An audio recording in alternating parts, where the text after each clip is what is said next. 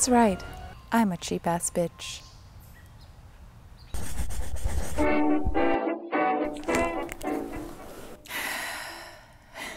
It's freaking hot. Normally I don't like filming in this room because it's so dark, but I took one step into my sunroom this morning and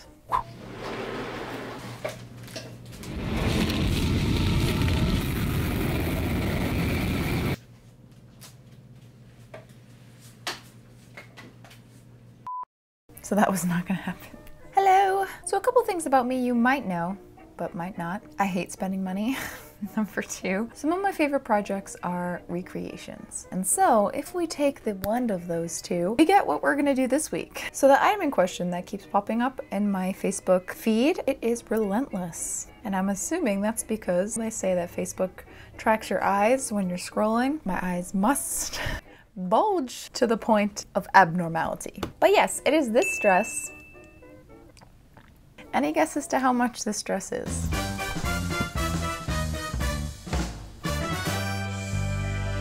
That's right, $770 something. I'm sure it's beautiful. The whole thing about Wolf and Badger, sustainable and ethically made clothing. It's made with fabric that was conceived and dyed in Cambodia. I'm sure there's a lot of craftsmanship that went into this that makes it totally worth that price. But I feel like there's kind of a moral gray area when it comes to recreating clothing yourself, especially if it's like a specific designer's clothing. I haven't navigated my way around that moral quandary quite yet. Light plagiarism. Light plagiarism.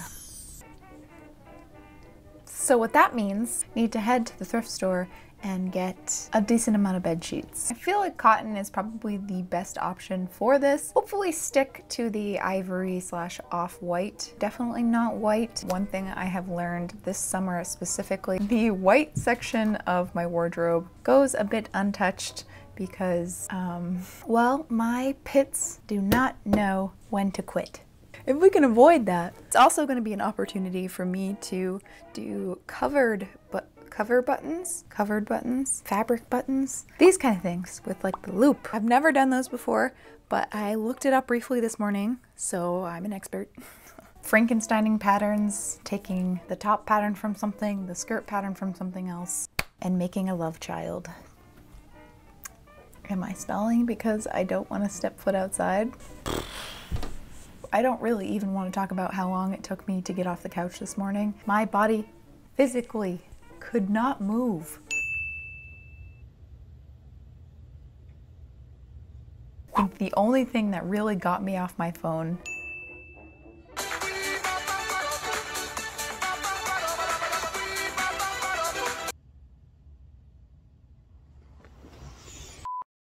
Let's head to the thrift store. One of my biggest motivators right now is getting a frozen drink. Your girl needs something slushy and sugary.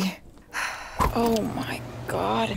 It's like Satan's ass crack in here. More specifically, it's like when he goes to a Red Sox game and sits on plastic chairs for 6 hours. We persevere.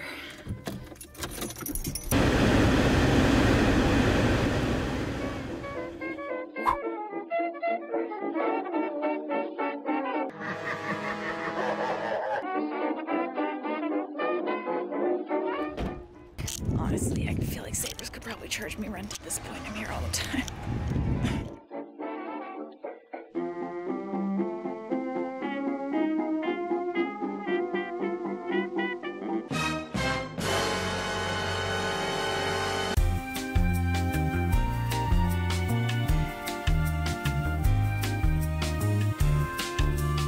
Hi, can I get a medium frozen coffee? The next morning. Good morning, or good afternoon, because again, I could not get myself off the couch to film. We're gonna get started. It is absolutely disgusting outside. Due to the current humidity, it feels like it's 105. I can't say I didn't attempt to enjoy being outdoors this morning.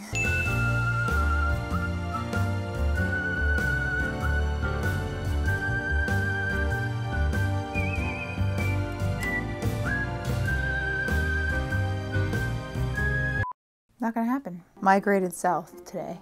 It is too hot up there. And it's quite nice down here. In fact, nice enough that I can wear comfy socks, which is quite a luxury in summertime. Yeah. I am fighting all of my instincts to curl up in a small hole dug with my own hands. Is this what Lana was singing about? So summertime, summertime sadness. Let me show you what I got from the various stores yesterday. I got this king size sheet, very breathable, very airy, striping that I honestly don't even know if you'll be able to tell. I just thought that was a nice little detail. Instead of just being one solid color, it's got tiny bit of detail. King size, so I'm not sure what that equates to in yardage, but decent amount. I probably won't be able to make this skirt as voluptuous as I usually enjoy doing, but that's okay. This was $6. I gave Joann's a hard time, but it used to be a very miserable place, but I suppose it just depends. Hello? These aren't for you. On who's working there, and they have a lovely staff there currently, so I take back what I say. The covered buttons, elastic cord, hello, for the loops. Loops. I feel like I look like Milo Thatch on summer vacation today. I'm okay with it. First thing I think I'm gonna tackle is the skirt. It's easiest and, you know, you gotta slowly build up my confidence. Do have a skirt pattern that I drafted up. Oh, bless you. Here goes nothing. I take it back. I feel like I look like a camp counselor. Homemade patterns. You might have seen this before, but basically I took one of my favorite dress patterns and I took one of the skirt panels, which there are like 8 or 12 or something crazy like that, widened it out a little bit so that I wouldn't need as many. Ta-da! Is it just me, or when it's hot out, does everything just moves at 0.75 times speed? Oh, I'm sorry. I'll stop talking about how hot it is. But listen, when something minorly inconveniences me, you're gonna hear about it. Okay, let's cut out this skirt.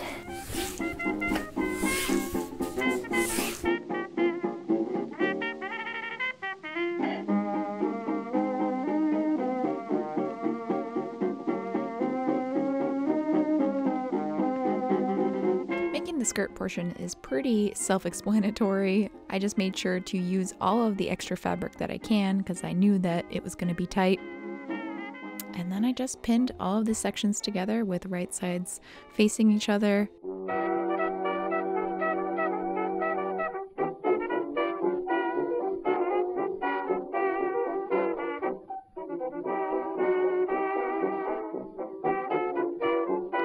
And then you just sew it.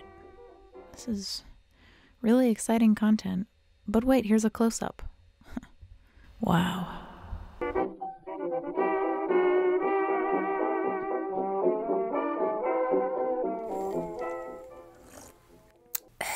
All right, welcome to day 2 or 3.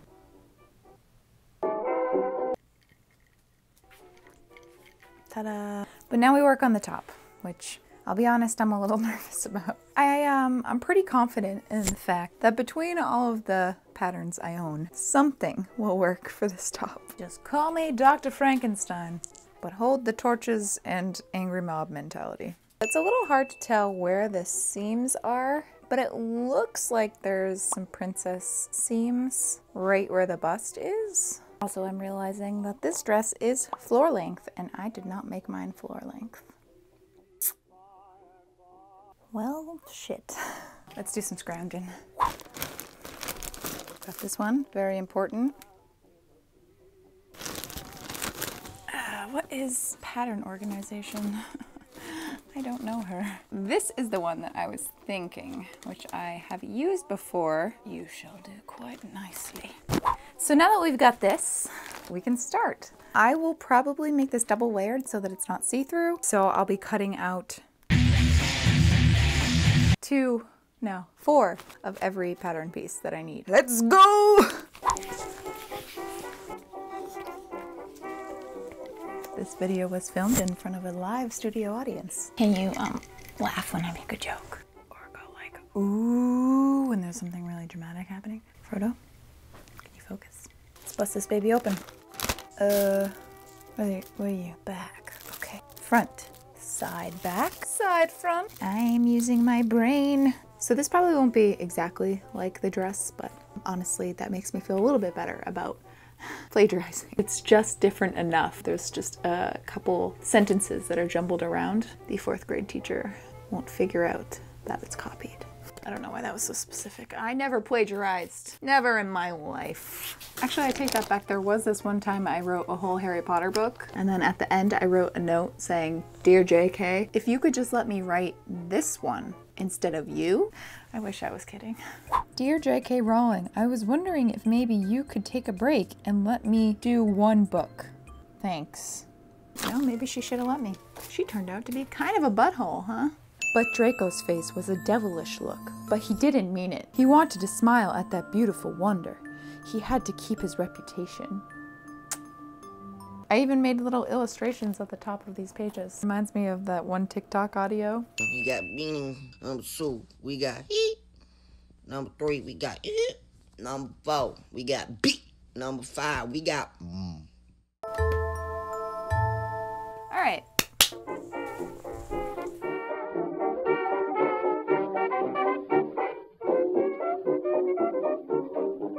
So since I don't actually need the peplum that this blouse comes with, I'm gonna stop about here because I don't need the whole bodice. Obviously the skirt's gonna go right on top of it.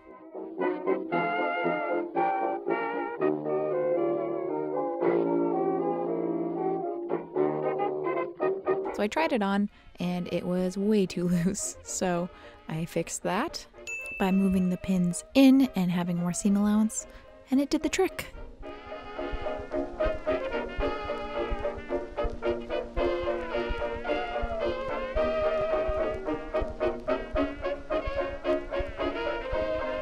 Okay, so it doesn't look like much right now. I just sewed the lining layer as well, but we'll worry about that later. Right now, it's time for sleeves. So I know I said I would probably Frankenstein that, but what I think I'm actually gonna do is just use the sleeve that came with this pattern. It's not gonna be as voluminous as I would have hoped. Bloop. I don't have enough fabric to make big flouncy sleeves. I also am gonna have to make it so that the stripes go horizontal instead of vertical. It's not a huge deal, you can barely see the stripes anyways. So this is the pattern for the sleeve. Since I have just enough fabric, extend it a little bit so it will be a little longer. It is what it is when you're working with recycled material. You kind of have to make some compromises here and there. I am going to pin this once the slumbering prince decides to move on. Are you actually sleeping? He was already hitting that REM sleep. Must be nice. Friggin' boys. Like Nick, once his head hits the pillow, conked. Meanwhile, I'm sitting in bed thinking about some retort I should have said to an insult in 7th grade. That's life. Oh, you're so cute. You are so cute.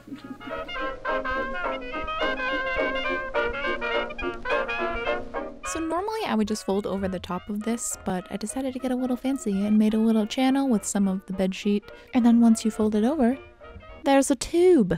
Sentiments shared by Brits commuting to work, I'm sure. I mean, maybe. Please confirm. And then I could do the safety pin hack. So you just secure it to the elastic and then pull it through like a little slug. I then whipped up the little cuffs by making some rectangles, cutting out some interfacing, making sure I was able to fold that over, make it nice and clean, gather the sleeve, sandwiched inside the cuff, and this ended up looking a lot nicer than I actually thought it was going to. So we love accidentally looking more professional than you actually are.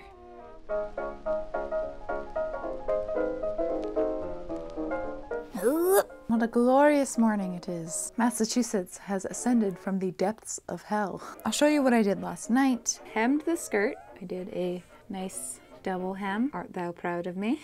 Today we basically just have a lot of finishing up to do, attaching everything. I'm not even quite sure what to do first, which I suppose you could classify as a minor problem.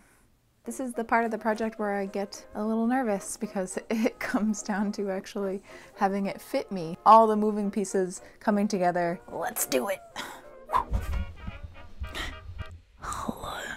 So this day is the day that I apparently forgot how to be a YouTuber and forgot about the fact that I needed to actually speak to the camera at some point during the day to produce content. I'm just gonna explain what I did this day. I need to work on my posture. So I started off by pressing my seams. Don't yell at me. Making sure I press over that top part, because that will be important when we go to add the lining. And then I pinned these sleeves onto it. Not worrying too much about the ugliness of it all, because that's going to go right in between the two layers, and none the wiser. No more than before. I don't think I used that right. It's alright. Put the lining layer on top. I don't particularly like the process of making a liner, but I will say it's quite satisfying matching it with the outer layer. Just something about matching all the edges and the shapes. It's just... Then I just stitched over those edges, and now came time for the loops. So I cut out some interfacing to put on both openings just to reinforce it a little bit. Really? And then figured out where I wanted my loops to go. A good length for the loops. Loops. I had no idea what I was doing. I did not look this up beforehand, so all of this is just straight from my noggin, and I cannot guarantee that this is the way you're supposed to do it. In fact, I am sure there's an easier way, and if there is, please let me know. This process was extremely frustrating. Not to be dramatic, but it may be the single worst experience in my entire life, and I would not wish it upon my worst enemy. Every time you try to sew over the tiny little cord, the needle would just go right over it, or if it did strike it, it would like pull up some of the rubber that was in the elastic and clog my machine. I broke a needle. I broke the sound barrier with how loud I yelled at it. I did not actually record me sewing because I was in the zone, but here is me frustratingly eating mac and cheese.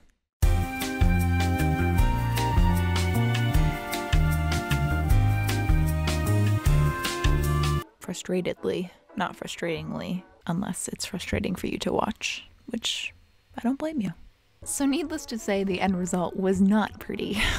Cross my fingers and hope that it did the job, which is the entirety of my sewing career. Then it was time to make the cover buttons. Let me run it down for you.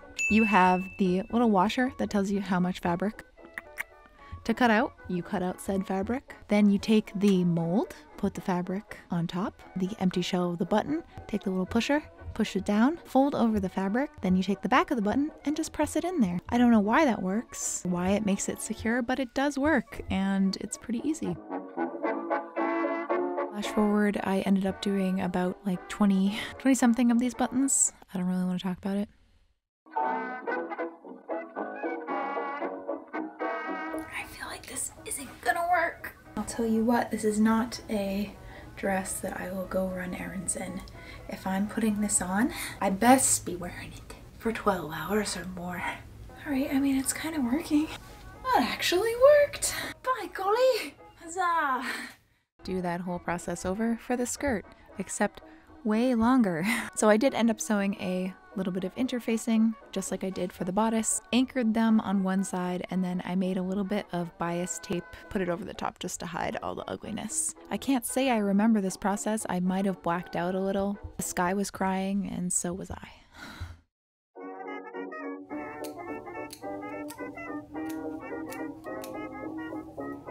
I then attached the skirt to the bodice, putting the bodice upside down and then the skirt inside out on top of it. And if that confuses you, welcome to sewing.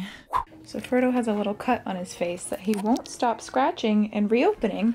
We had to get creative.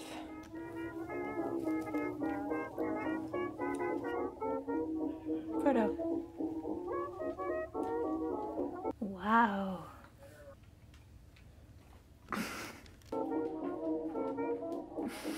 Come here.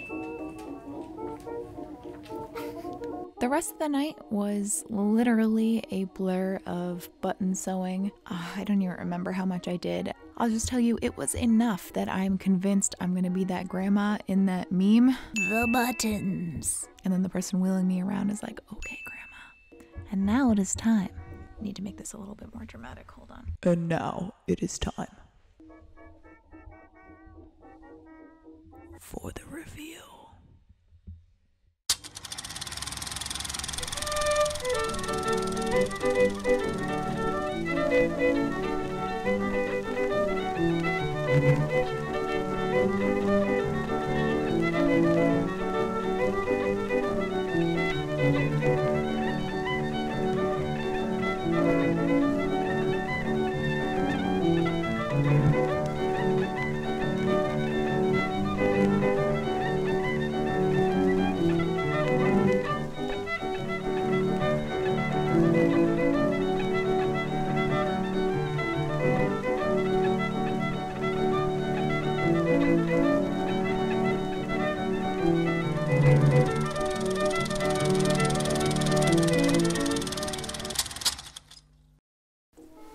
Ta-da! Wrap up time. Overall, I think it came together a lot more than I thought it was going to. Let's be honest. There's a reason that my version is only $6. I am quite literally the dollar store version. I can't tell if it's just the lack of me having a good strapless bra, but the bust is a little weird. The waistline is pretty wonky. I kind of like that it looks homemade. I know that's kind of a cop-out. I might nip in the waist just a tiny bit. The sleeves I think came out really good. Then the skirt is fine. It's definitely such a thin material that it kind of just falls and there isn't much volume to it, but it is really stinking comfy. For my first time doing these buttons and for how annoying they were, far from perfection. Don't get me wrong, I kind of expected a disaster, so this is very suitable for my needs. It's like little things here and there that I think I could improve on. I don't know, I'm learning, okay? I've probably said this before, but sewing actual wearable garments is so much more challenging for me than just cosplay because you actually have to make it fit you well and think about if you're wearing it out. But that's why I like to document the journey because it's a long one. I'll take my successes where I can find them. I don't ever expect perfection. That's totally okay. It's all about picking up things here and there for the next time you go sew. I don't know, it's pretty comfy. I'm happy with it. That's all I gotta say about that. It reminds me of Sarah from Labyrinth. I kind of want to make this a series because my screenshot folder is full of items that I can't muster up the courage to spend money on. That is it. I will not be uploading next week because I'm going to be working on a project throughout the week and then I need to film the reveal on the weekend. I love you whether you're new or old to this channel. If you're new here and you feel like sticking around, feel free to subscribe. I upload almost every Friday and we have fun here. And I will see you in my next video. Bye. Nature. Here's Johnny. So a couple things about you. No, because my bodically, did I just mix up the word body and physically? My bodically. Dun, dun, dun. Ha.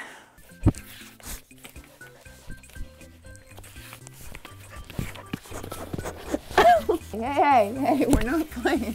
Am I not allowed to lay down? Nope.